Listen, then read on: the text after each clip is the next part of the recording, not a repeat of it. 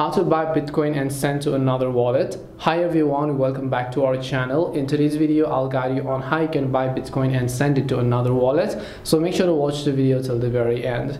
If you want to buy Bitcoin and send it to another wallet, all you have to do is first of all simply open up Cash App.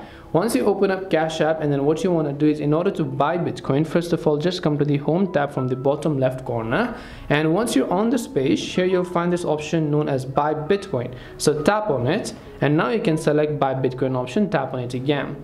Now you want to simply enter the dollars worth of Bitcoin that you want to buy. Let's say you want to buy Bitcoin for $20. You'll be able to see the order type and the amount of Bitcoin that you'll get with it, and you can just tap the next option here. And after you've done this process, it'll take you to the page where you can fill in the payment details and so on, and then you would have successfully purchased Bitcoin.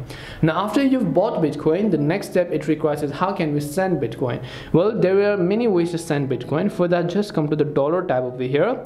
From USD right over here, you have to just select Bitcoin, and once you select Bitcoin after you've bought it, from here tab again just select this option, go to Bitcoin, enter the amount or the dollars worth of Bitcoin you want to send, tap on the pay option, make sure to actually enter the wallet address of the recipient at whom you want to send Bitcoin to, and after you've done that, you'd have successfully sent Bitcoin in this case.